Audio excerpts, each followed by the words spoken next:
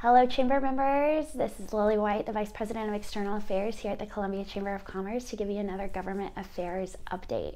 This week and last week we've mostly done work up on the Capitol Hill, and so there will be a lot of state updates today. We did also attend City Council this week, and most of what we paid attention to was some more conversation about recreational marijuana. There was two different areas that was discussed this week, including business license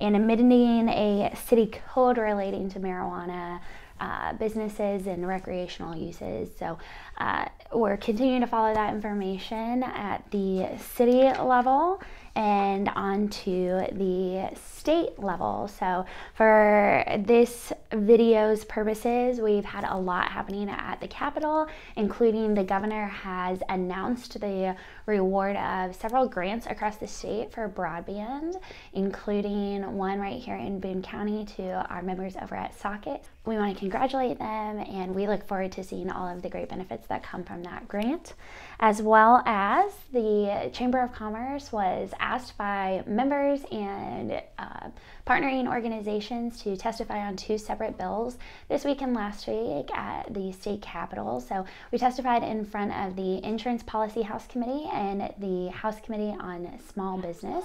The Small Business House Committee, we testified on House Bill 417, which you can find more information about on house.mo.gov, or feel free to reach out to us here at the Chamber to discuss. House Bill 417 is a grant to businesses for offering employee growth in credentials. So that does affect all sizes of businesses, but it was in the Small Business Committee, and we testified on that with the Missouri Chamber of Commerce.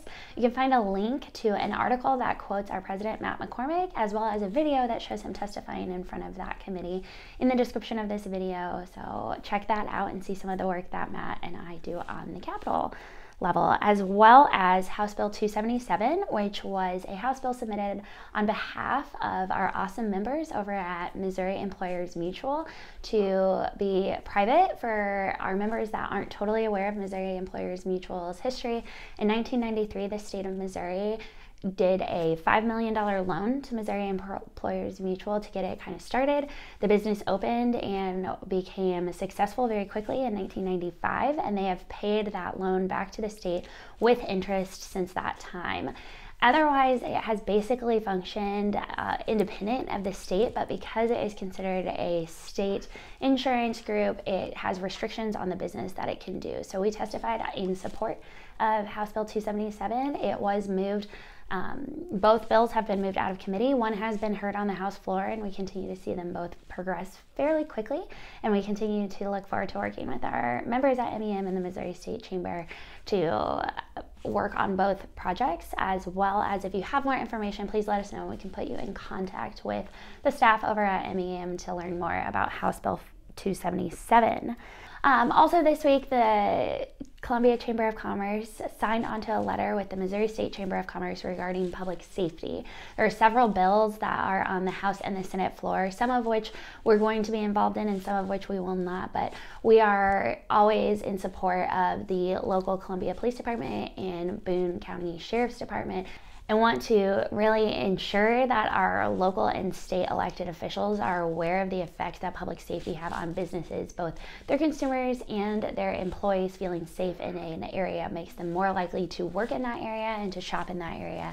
And we want to make sure that all of the Boone County and Columbia residents are safe and protected in all of the areas that they live, learn, work, and play. So that is all for this week. We will be back in just a couple of weeks with another government affairs update, but as I'm sure you've noticed, there's always something happening at the state capitol and here locally. So follow our Chamber Facebook page, subscribe to these videos, and make sure you're subscribed to our emails to get more information.